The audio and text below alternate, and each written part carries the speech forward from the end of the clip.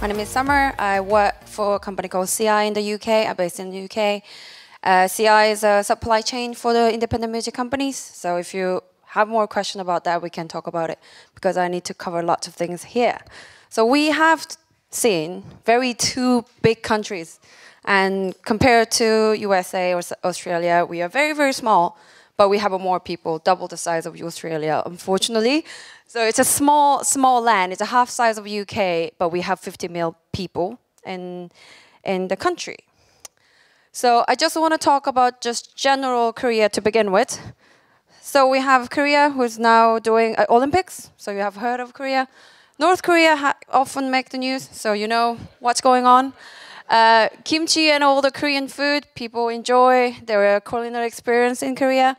And the other two are more important things. So I put just Samsung logo because it's a part of technology you will see every single day. Either you're a household or you're mobile, it's Korean company. And the reason being that I think the gaming session we talked about briefly about South Korea broadband connection, which I have my own experience about. So I moved to UK 2010.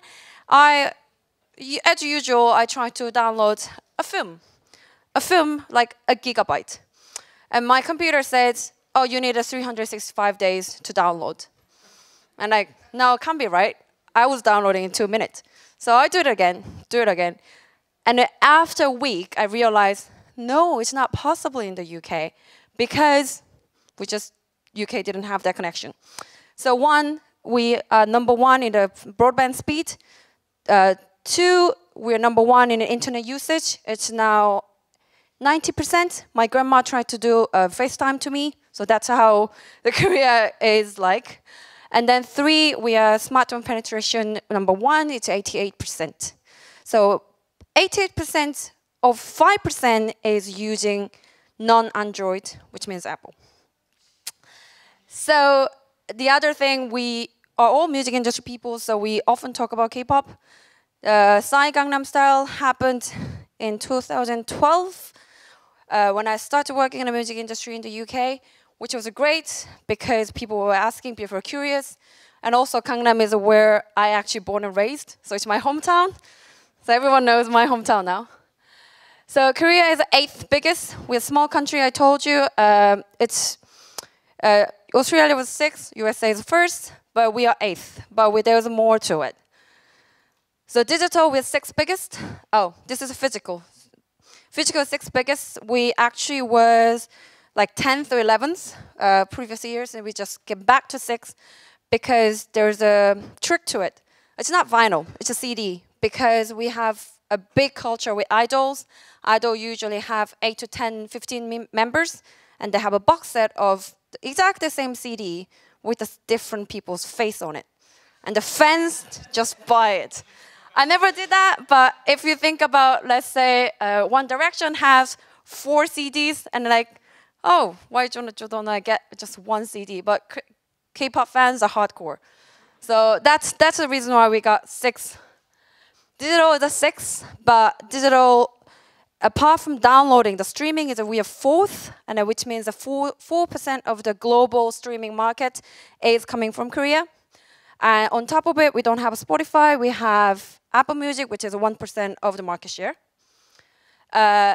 This is important things. So it's 89% independent, 11% major label. Warner just got in because they had to close down their office early 2000, and they just starting. There's one person who is the president. So this is a leading Korean labels. But you can see, everybody has entertainment in their name. It's just so different market. I just call it talent because these guys are doing from A&R, management, label, distribution, everything. They just wanted to be entertain you. The biggest thing about Korean music industry is that these guys go around the world to audition. I rarely hear about audition apart from like British Got Talent. Because these guys care. They do want to find a talent all around the world. They don't really care the nationality. They go Thailand. They found a guy called Nikun. He's like, you do good singing. let's bring you to Korea and learn. You learn Korean language, you learn Korean entertainment industry, and then we put you in the TV. And these things happen for a long time. So if you think about BTS, BTS is a Korean boy band. They have been training 3 to 5 years. If you have heard about EXO, they train for 10 years. Very depends, but usually people are casted at age of 8 to 13. And you debut at 18 to 21. So that's the cycle. That's why the majors cannot do it. Did you think about Universal putting 10 years of their investment to one talent? No. So that's the reason why this makes sense. And that's how the Korean pop industry goes along. Obviously, this is nothing to do with the independent music. The independent, we think, alternative genre of music. So this is $380 million and versus $13 million.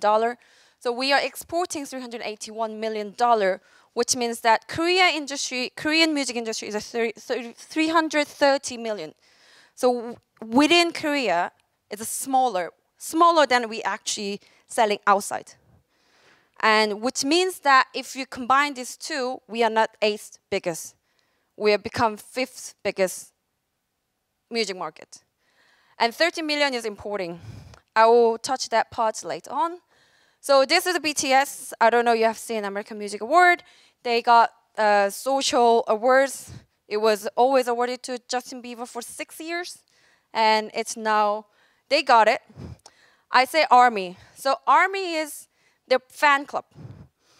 The fan club in K-pop operate globally, which means that they got into album chart in the US, I think number 10, and they actually got album chart 62 in the UK, but they never visited the UK. How did it happen? If you're going to the ARMY UK, I think BTS ARMY UK.co.uk, they're the fan chapter of UK. There are a video, it's interesting to watch because these fans know where to buy their music to make it a chart. So they say, oh, you can buy from Apple, Spotify, this and that. Don't buy from Amazon because they don't calculate an official chart in the UK. They say those things in that video and they share it. And they encourage you to buy multiple times, even though it's the same copy.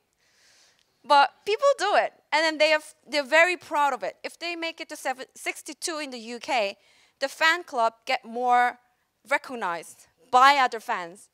And the ARMY goes crazy, and they support each other. And another thing about the fandom is that if you have a look at the American Awards BTS performance, there's a chanting. They're chanting, and the chanting is actually prepared in advance, and everyone remembers it. So there's a slight chance of just music going on, it's not singing, then the fan comes in and singing with them. So at the beginning, if you are seeing them playing, performing, at the beginning they just call their names, all of them. And there's other chanting.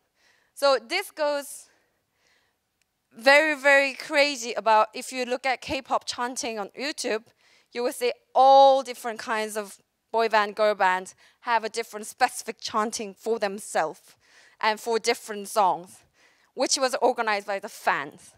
So that's another thing.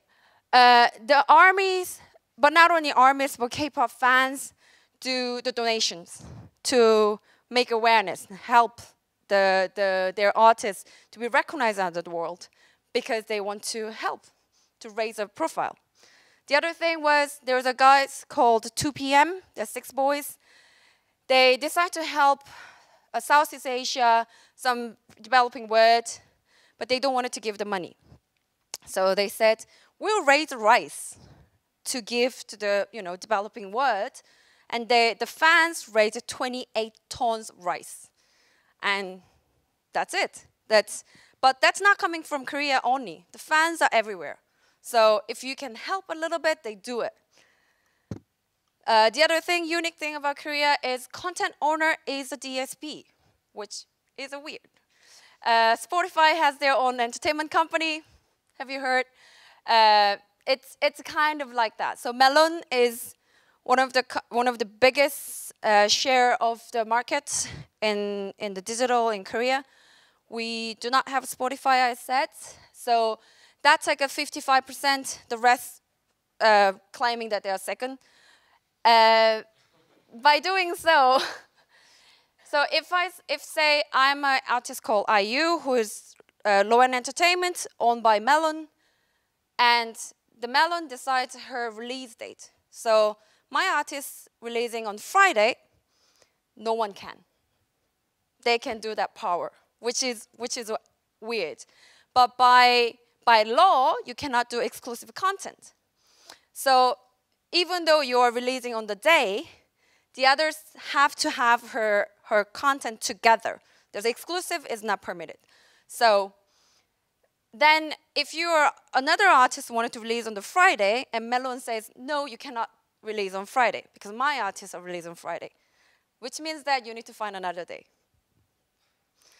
We cannot really think about that, right? So this is part we more can address. It's a 32% in 2000 was Western pop and classical. Now it's 1% of the market share. Who's the 99%? Korean music. So another thing about K-pop, these guys are K-pop songwriters. I just look at their PRO and I look at their credits. Most of them are, who are they? They're not Korean. Norwegian, Swedish, Finnish, all the Scandinavians. Which means that Koreans have been outside of Korea to get better song. Where there's so many songwriting camps. Obviously, UK is one of the countries now.